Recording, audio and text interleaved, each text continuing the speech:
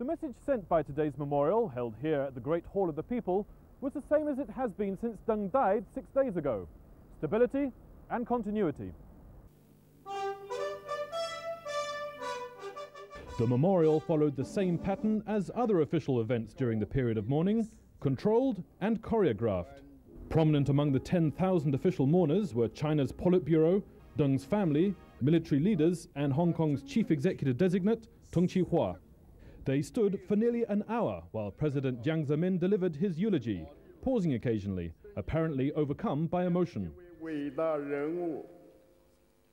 Jiang stood before a huge portrait of Deng, beneath which lay a casket containing Deng's ashes, draped in the Communist Party flag. He first repeated the same official account of Deng's life that has been broadcast almost non-stop since he died. But Jiang also looked to the future, stressing the continuation of Deng's economic policies. Deng was the first to put forward the idea that in socialism a market economy is possible. So he opened the road and showed us how to combine the two to develop and liberalize the production force. Jiang also underlined the central role of the Communist Party in China's future.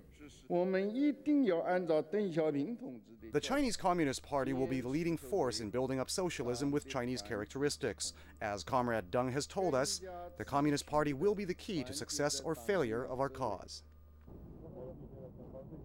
Those not among the official mourners filling the cavernous hall found their own ways to mark Deng's final passing.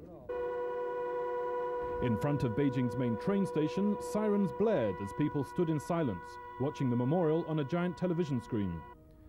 People gathered around television sets in Beijing's main shopping street. School children were assembled to watch the ceremony. And at the Beijing Commodities Exchange, the existence of which is due to Deng's free market policies, traders observed a minute's silence. One of those present later had this to say.